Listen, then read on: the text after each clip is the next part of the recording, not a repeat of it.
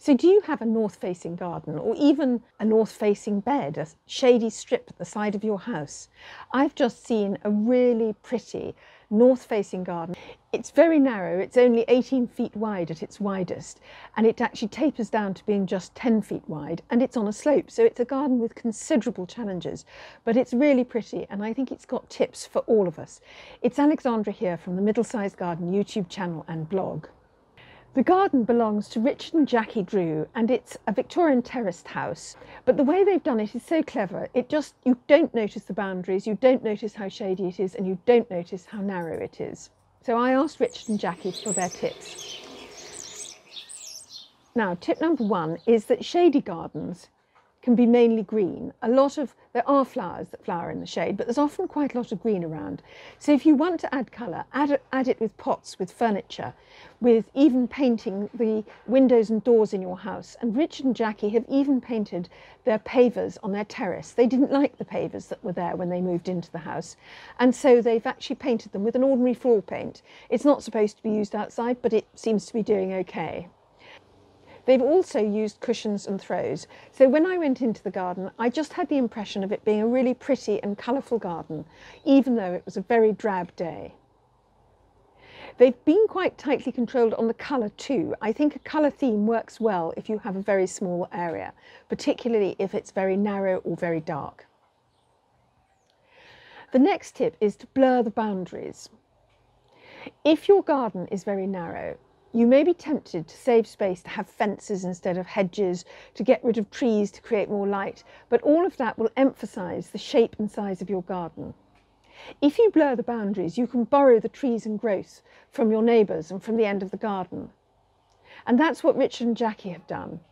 Rather than cutting down trees, they've planted them, and they've used a space-saving hedge, which is ivy. The garden has a very wildlife-friendly focus to it, and ivy is a wonderful, wonderful plant for wildlife because it flowers in the winter and it also has berries, so it offers shelter and food for birds and insects. And it doesn't take up as much space as most shrubs do. It'll climb over a fence or even a wire fence and take up very little space and provide you with a green hedge. And Richard also has left trees in and planted extra trees.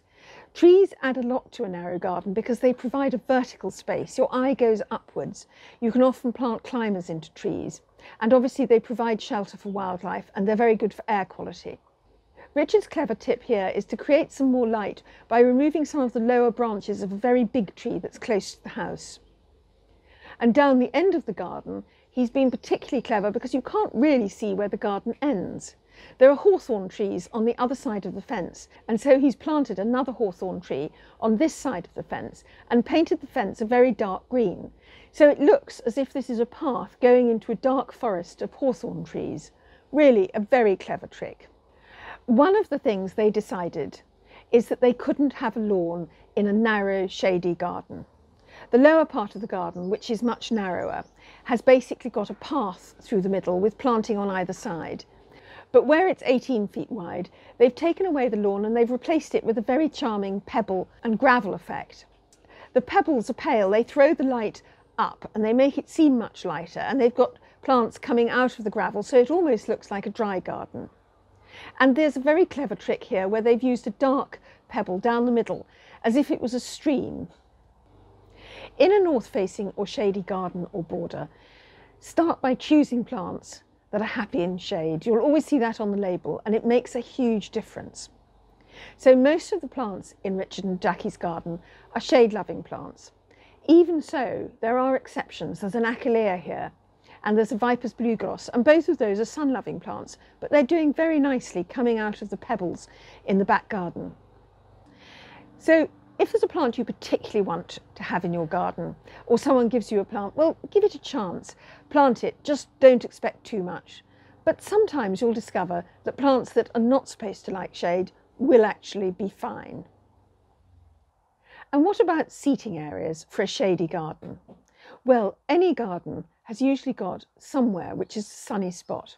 So put some chairs or a bench down there, or a table.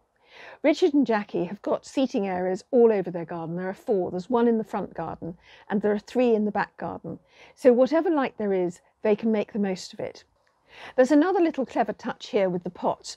These boxes stop the pots being blown off the wall or knocked off the wall by cats. Richard and Jacqui support wildlife as much as they can, so there are about 10 bug hotels in the garden. There are a couple of hedgehog houses, and there are also little hedgehog gates, because hedgehogs need quite a wide amount of space to travel in. And if you can have little holes in your fences, then hedgehogs will be able to go from garden to garden, and that makes all the difference. They also have 5 mini ponds. In a small and narrow garden, it's very difficult to find space for a big pond. They've got 3 mini barrel ponds and 2 small ponds dug into the earth. One of them has been colonised by newts, and in the others, the frogs spawn. And Richard says, if you build wildlife-friendly features, the wildlife will come.